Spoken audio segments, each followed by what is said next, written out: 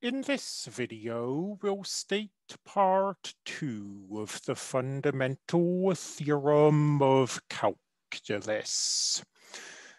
Let's start with a reminder of some stuff that's come before. When we wanted to motivate finding an area under a curve, the example we used was speed. The area under a speed curve is the distance the object travels. Well, speed is not identical to, but is closely related to the velocity function, and the antiderivative of a velocity function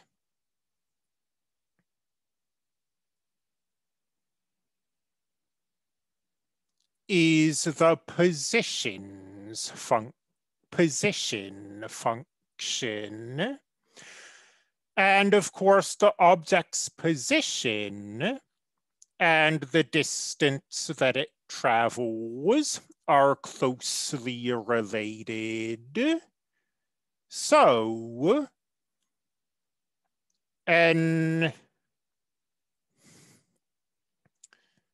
try that again. A function's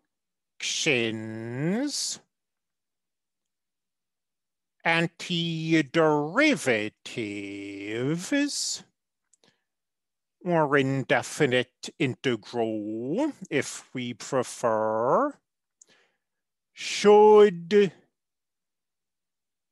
be related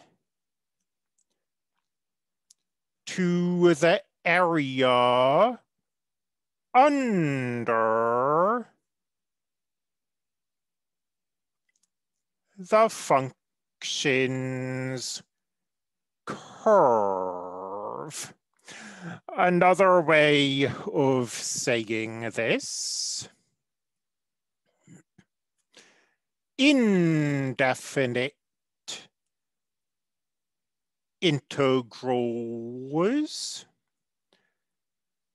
should be related to definite integrals.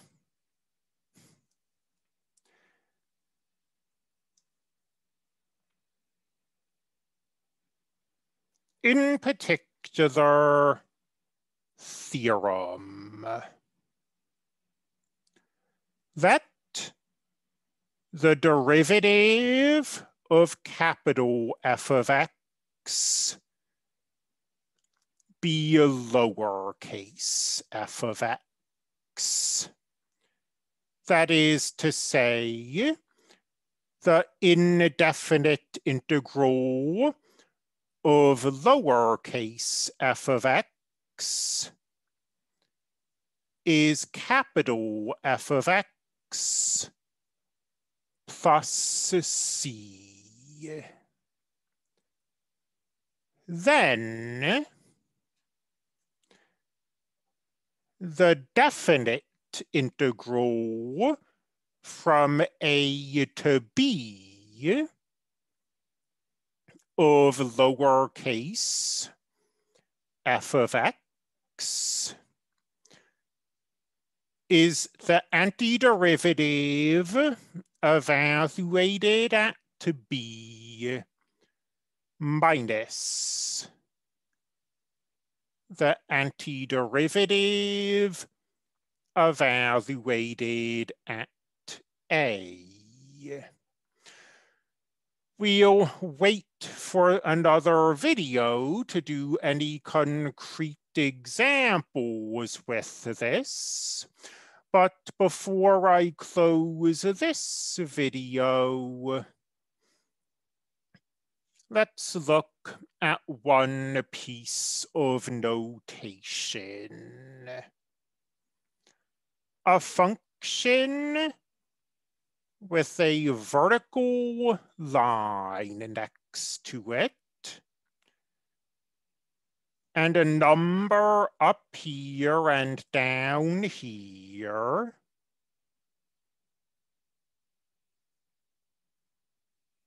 signifies the following subtraction. We put these numbers into the function and subtract them. And that just gives us another way of writing this. Still to come, we should prove this, and then we should look at some examples.